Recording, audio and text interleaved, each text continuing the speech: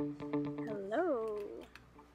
Here we go. This is going to be really quick. So, basically, if you just have a few ingredients, which I normally always have on hand, you can whip this together anytime. So, chop up a quick onion, some ginger, some garlic, and throw it into a pan with a little bit of salt to let the onion soften.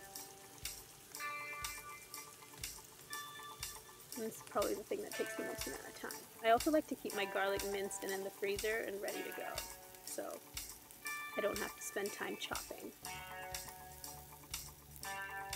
And then all you need is a few basic spices: turmeric,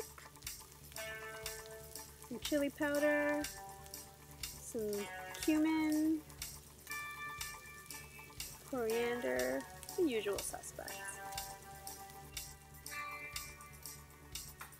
I've got all the quantities listed below, so, and on the blog, of course, roostory.com.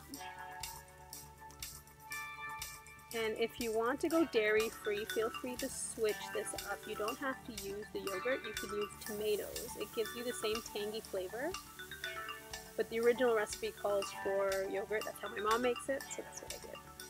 And then the secret ingredient here is tahini paste. This is what gives it the extra rich, creamy flavor.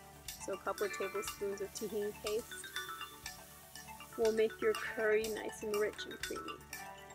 And then of course coconut milk. Coconut milk is that creaminess that you need in any curry.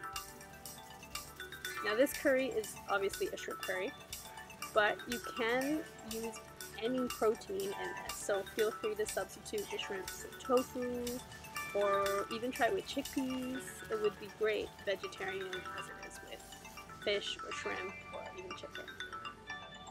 And that's it.